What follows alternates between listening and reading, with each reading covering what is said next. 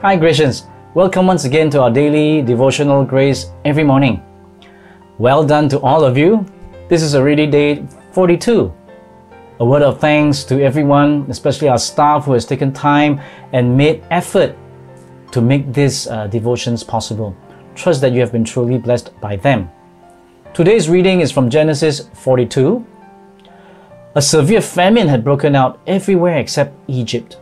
This was a real famine and not a perceived food shortage that resulted in the recent panic buying.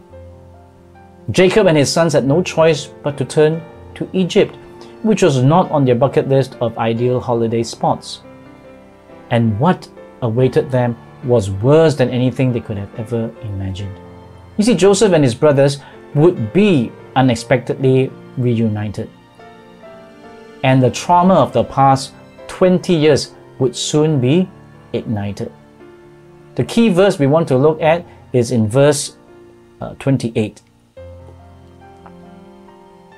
Look, he exclaimed to his brothers, my money has been returned. It's here in my sack. Then their hearts sank.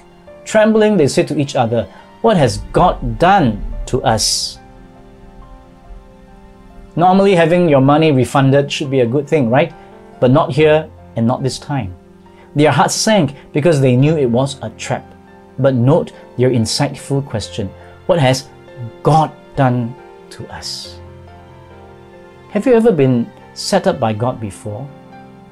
It's like He's backed you up against the wall, and the only path is the one that you will only die take. Perhaps because of a painful memory, a past hurt, a failure that continues to haunt you.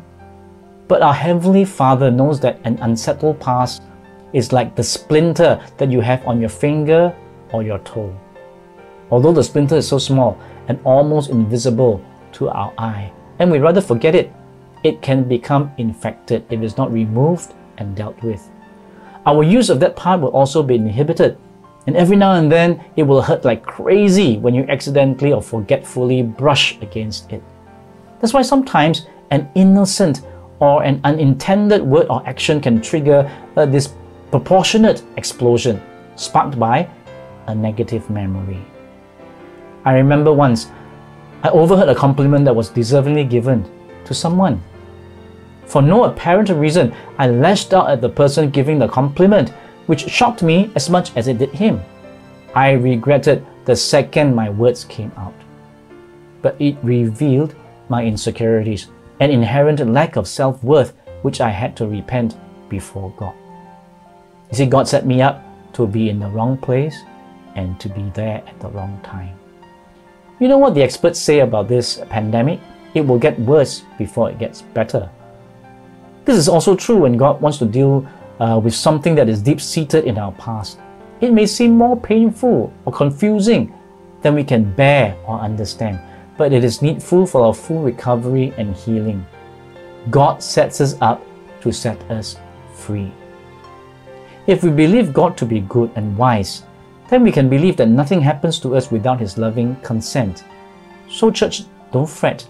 In this prolonged period at home, issues that might have remained hidden for a long time that we were reluctant to deal with could have resurfaced.